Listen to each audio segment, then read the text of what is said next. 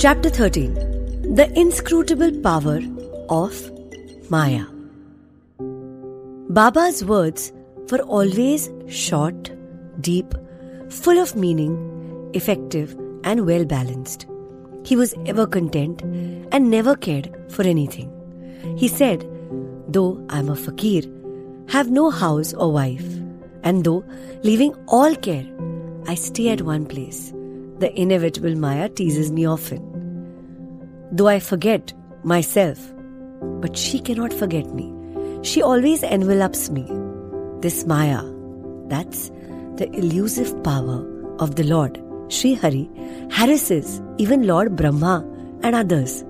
Then, what is to speak of a poor fakir like me? Those who take refuge in God will be freed from her clutches with His grace. In such terms, Baba spoke about the power of Maya.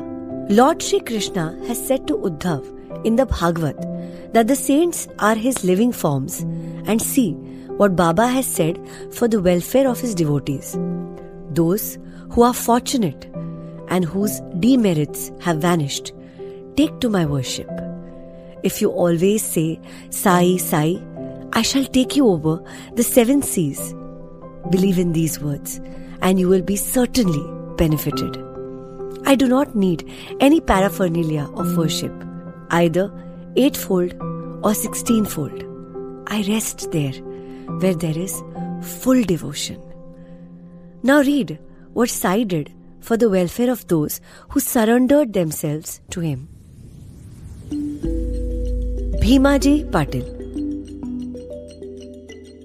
One Bhimaji Patil of Narayangaon, Taluka Junnar, district Pune, suffered in the year 1909 from a severe and chronic chest disease, which ultimately developed into tuberculosis. He tried all sorts of pathis, that's remedies, but to no effect. Losing all hopes, he ultimately prayed to the God, O Lord Narayan, help me now. It is a well-known fact that when our circumstances are well, we do not remember God. But when calamities and adversities take over us, we are reminded of Him. So Bhimaji now turned to God.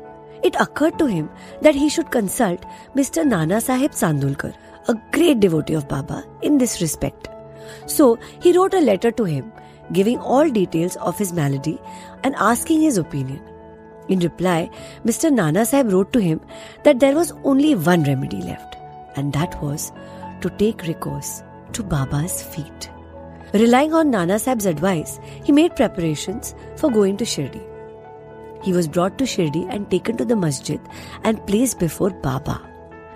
Mr. Nana Sahib and Shama, that's Madhavra Deshpande, were present there. Baba pointed out that the disease was due to the previous evil karma and was not disposed to interfere. But the patient cried out in despair that he was helpless and sought refuge in him, and he was his last hope, and prayed for mercy. Baba's heart melted, and he said, "Stay cast off your anxiety. Your sufferings have come to an end. However oppressed and troubled one may be, as soon as he steps in the masjid, he is on the pathway to happiness. The fakir here is very kind, and he will cure the disease and protect all with love and kindness." The patient used to vomit blood every 5 minutes, but there was no vomiting in the presence of Baba. From the time Baba uttered the words of mercy, the malady took a favorable turn. Baba asked him to stay in Bhimabai's house, which was not a convenient and a fit place, but Baba's order had to be obeyed. While he was staying there, Baba cured him by 2 dreams. In the first dream, he saw himself as a boy, suffering the severe pain of a flogging, which he received for not reciting his poetry lesson before his class master. In the second dream, someone caused him intense pain by rolling a stone up and down over his chest. With the pain thus suffered in dream, his cure was complete and he went home. He then often came to Shirdi, gratefully remembering what Baba did for him and prostrated before him. Baba also did not expect anything from devotees, but remembrance, unwavering faith, and devotion. People in Maharashtra always celebrate Satyanarayan Puja in their homes every fortnight or month. But it was this Bhimaji Patil who started a new Sai Satcharitra Puja instead of Satyanarayan Vrat Puja in his house when he returned to his village. Bala, Ganpat, Shimpi. Another devotee of Baba by the name Bala Ganpat Shimpi suffered much from a malignant type of malaria. He tried all sorts of medicines and decoctions, but in vain. The fever did not abate a jot, and so he ran to Shirdi and fell at Baba's feet. Baba gave him a strange recipe, in his case as follows. Give a black dog some morsels of rice mixed with curd in front of the Lakshmi temple. Bala did not know how to execute this recipe, but no sooner he went home than he found rice and curd. After mixing them together, he brought the mixture near the Lakshmi temple, where he found a black dog waving its tail. He placed the curd and rice before the dog. The dog ate it, and strange to say, Bala got rid of his malaria. Bapusaheb, Buti. Srimad Bapusaheb Buti suffered once from dysentery and vomiting. His cupboard was full of patent drugs and medicines, but none of them had any effect. Bapusaheb got very weak on account of purgings and vomitings, and therefore was not able to go to the masjid for Baba's darshan. Baba then sent for him and made him sit before him and said, "Now take care, you should not purge anymore," and gestured with his index finger. The vomiting must also stop. Now, look at the power of Baba's words. Both the maladies disappeared and Buti felt well. On another occasion, he had an attack of cholera and suffered from severe thirst. Dr. Pillai tried all sorts of medicines and remedies, but could not give him any relief.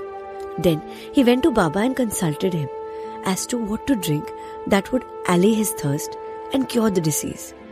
Baba prescribed an infusion of almonds, walnuts, pistachio, a kind of a dry fruit, boiled in sugared milk. This would be considered a cause of fatal aggravation of the disease by any other doctor or physician. But in implicit obedience to Baba's order, the infusion was administered, and strange to say, the disease was cured. Alandi Swami. A Swami of Alandi, with a desire for Baba's darshan, came to Shirdi.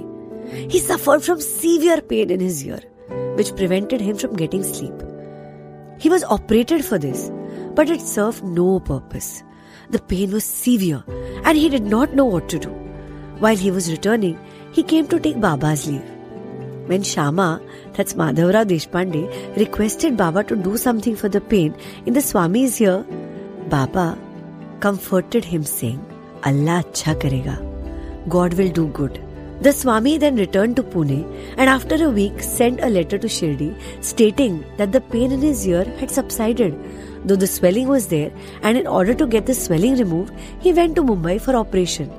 But the surgeon, on examining the ear, said that the operation was not necessary.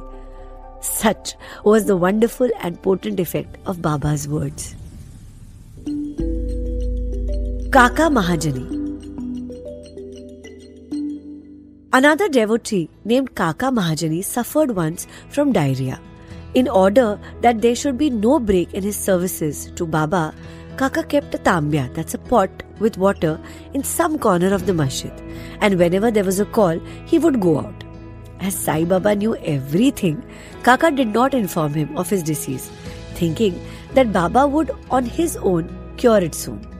The work of constructing the pavement in front of the masjid was permitted by Baba, but when the actual work began, Baba got wild and shouted out loudly. Everybody ran away, and as Kaka was also doing the same, Baba caught hold of him and made him sit there.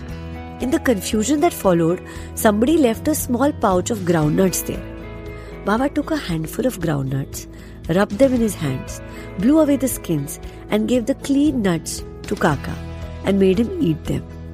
Scolding and cleaning the nuts and making Kaka eat them went on simultaneously. Baba himself ate some of them. Then, when the nuts were finished, Baba asked him to fetch water, as he was thirsty. Kaka brought a pitcher full of water. Then Baba drank some water and made Kaka also drink it.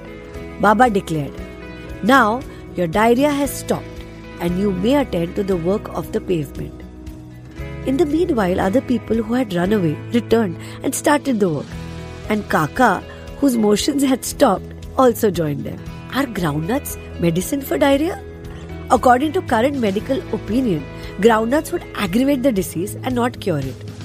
The true medicine in this, as in other cases, was Baba's word. Dattopant of Harda. A gentleman from Harda by the name Dattopant suffered from stomachache for about 14 years. None of the remedies gave him any relief. Then, on hearing Baba's fame that he cures diseases by sight, he ran to Shirdi and fell at Baba's feet. Baba looked at him kindly and gave him blessings. When Baba placed his hand on his head and gave him Udi with blessings, he felt relieved and there was no further trouble about the malady.